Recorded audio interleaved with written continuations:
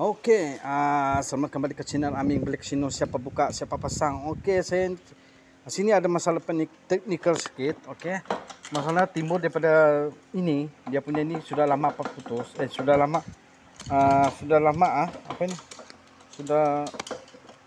Sudah lama patah. Jadi selama ini dia menyangkut saja. Dia guna ni 14 nih, nampak nih 14 nih. Dia potong lagi di sini. Dia kasih masuk sini. Oke. So selama ini dia ini patah, jadi itu timing bearing nunggal. So dia menahan di sini saja tuh bearing. Oke. Jadi saya tidak mau tanggung risiko, saya akan tunggu ini owner dulu sebab ini oil pump karena buka balik lah sebab oil pump yang scan-nya saya sudah jumpa. Oke. Ini scan-nya. Oke, di mana dia patah? Saya boleh kasih kamu tengok di sini. Ini dia. Tempat menyangkut bearing. Oke. Yang di sana punya tuh sudah patah. Oke. Sudah patah, bukan saya yang kasih patah lah. Oke. Bearing mana sudah bearing? Bearing, oh bearing. Oke, ini nah bearing dah. Jadi menyangkut sini. Ini nah. Jadi 14 di sini.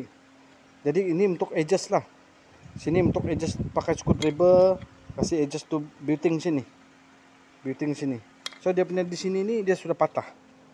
Sudah patah. Jadi tidak ada tempat menyangkut. Jadi selama ini dia pakai di sini saja. Pakai sini, menahan di sini. Di sini. Yang dia punya sana patah. Jadi saya tidak mau tanggung risiko.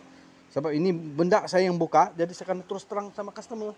Kalau saya tidak terus terang, bila dia pakai sudah, tiba-tiba.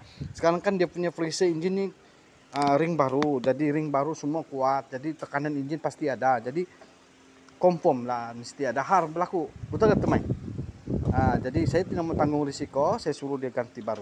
Ganti scan. So sekarang ni saya sudah jumpa di scan. So sekarang ni saya mau cuci dulu sebab dia sudah lama mengampai. Jadi sini dia ada marking Dia ada marking sini. So nanti saya marking sini yang begini. Dan ini yang daki-daki dia ini daki-daki ini karena kasih bersih lah.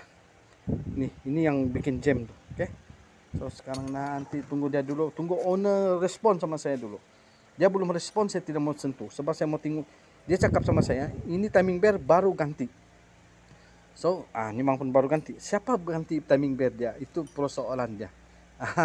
Persoalan dia kena pergi cari itu orang ataupun nantilah. Siap dulu lah. Okay. Yang tahu saya, bukan saya yang kasih pecah itu benda. Okay. Tempat untuk sangkut di sini. Ini nah, tempat bearing. Okay. Jadi nantilah. Lagipun saya dapat ini original juga.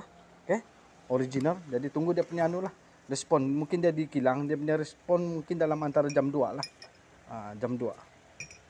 Oke, dia di sini anak panah, dia di sini.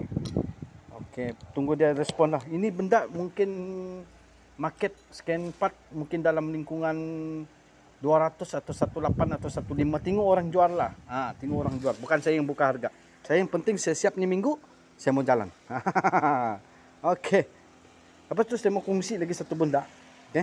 Benda ni sangat-sangat penting. Saya buka balik disebabkan saya ada tersilap langkah. Oke. Tersilap langkah. Arak sini, ketinggu dia punya cam lama di sini. Cam lama sini ada bekas kan minyak tidak naik. Jadi saya tidak mau ambil masalah dulu diulang balik. Jadi kita kalau mau gam silikon pasti dia gam sini saja.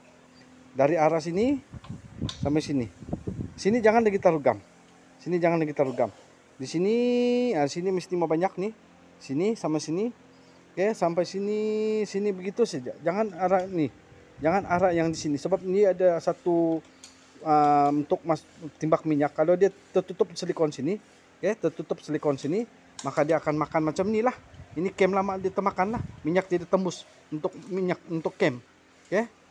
Jadi itu nasihat saya lah yang sederhana dan sabar boleh. Kalau yang kamu bilang terima saya punya pengajaran ini, oke kita masuk.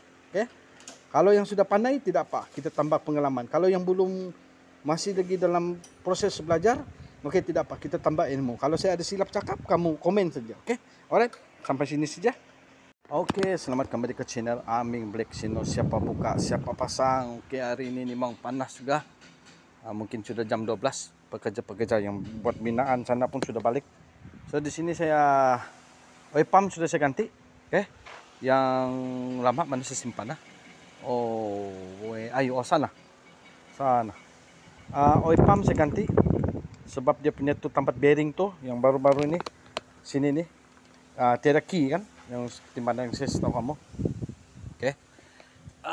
Osir terpaksa korban. Oke, sebab tidak dapat buka sudah nih, sebab ini gam yang saya guna yang bagus punya nih. Ini key sini nih. Memang owner pun sudah tahu. Jadi selama ini dia tekan di sini. Bila tu engine rest, timing belt tidak boleh nonggar. Dia tekan di sini. Ini nampak nih. Dia main itulah itu engine. Nasiblah tidak langgar bar. Oke. So di sini saya mau pasang timing belt. Oke. Pasang timing belt, kita kena kasih ngam-ngam. Oke. Oke, saya tunjuk lah.